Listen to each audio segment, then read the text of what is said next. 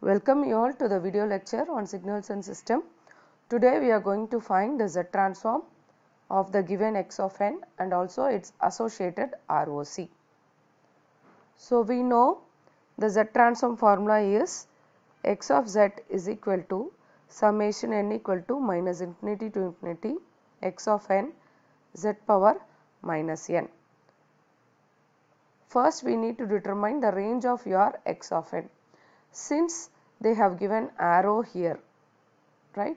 So since they have given arrow here, meaning that x of n, the value is 3 at n equal to 0, and then again 0 exists at n equal to 1.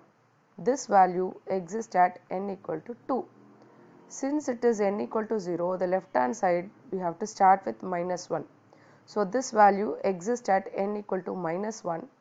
This value exists at n equal to minus 2. So meaning that at n equal to minus 2, x of minus 2 value is 2. At n equal to minus 1, x of minus 1 value is minus 1. At n equal to 0, x of 0 value is 3.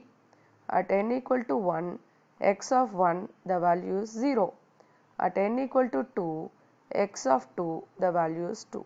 So using this value I have written this, right? So, and also we can determine that range of n. What is the range of n? In this problem it is minus 2 to 2. Okay. So in the general formula we have range from minus infinity to infinity, but actual range is minus 2 to 2. So I can rewrite the expression as n equal to minus 2 to 2 x of n z power minus n. So now expand the series.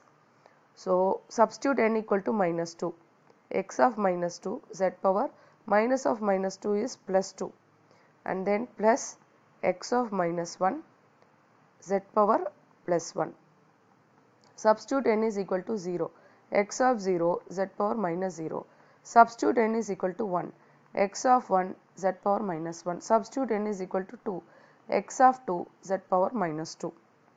So now from these values I can write what is x of minus 2, x of minus 1, x of 0, x of 1, x of 2. So x of minus 2 is 2 into z square, and x of minus 1 is minus 1 z, okay, z power 1 is z, and x of 0 is 3, so 3, z power 0 is 1, okay, so I can leave that, and then x of 1 is 0, so 0 into z power minus 1, anyway that value is 0, plus x of 2 is 2, 2 into z power minus 2. So I can write that x of z is 2z square minus z plus 3 plus 2z power minus 2. So this is the Z transform of x of n, that is x of z. And also they have asked associated ROC. So for finding out the ROC, we require the properties of ROC. So with the properties of ROC, we can write that for finite duration, non-causal signal, the ROC is entire z plane except z equal to 0 and z equal to infinity. So why it is finite duration? We have x of n values only for finite values from minus n equal to minus 2 to 2.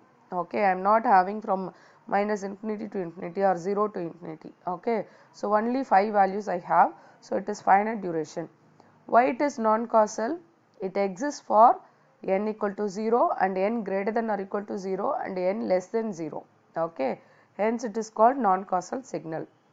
So from the properties of ROC, we can say that for finite duration non-causal signal, ROC is entire z plane except z equal to 0 and z equal to infinity.